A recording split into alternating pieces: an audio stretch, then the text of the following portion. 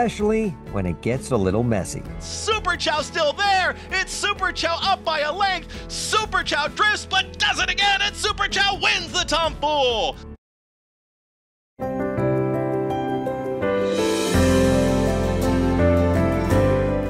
24-year-old Madison Oliver is loving life, especially when it gets a little messy. Super Chow still there. It's Super Chow up by a length. Super Chow drifts but does it again, and Super Chow wins the Tomfool. I feel like I get to live more in like those that minute, 2 minutes that I'm riding the horses than some people get to live in a year. Oliver, who lives in Valley Stream, made history last month when she became the first female apprentice jockey to win a graded stakes race in New York when she won the Toboggan Stakes. But it's going to be Super Chow and jockey Madison Oliver. They win the Toboggan. How much fun are you having?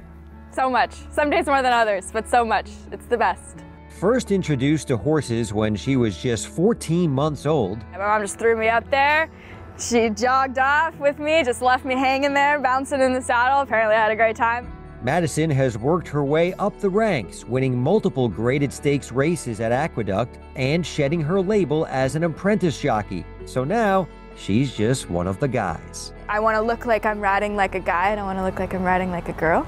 Being a female in a male-dominated sport isn't the easiest thing, but Maddie says the jockeys and trainers here at Aqueduct have been nothing but great to her. And as for the horses, Maddie says she brings something a little different to the track. I find that I have soft hands. Force and strength is great, and it works in a lot of ways, but sometimes a gentle touch can help as well. Madison says the goal is to keep her soft hands, but add a little more muscle. After that, who knows where this sport can take her. After you win a race and you say to yourself, wow, I can really do this, what are the ultimate dreams? Sky's the limit.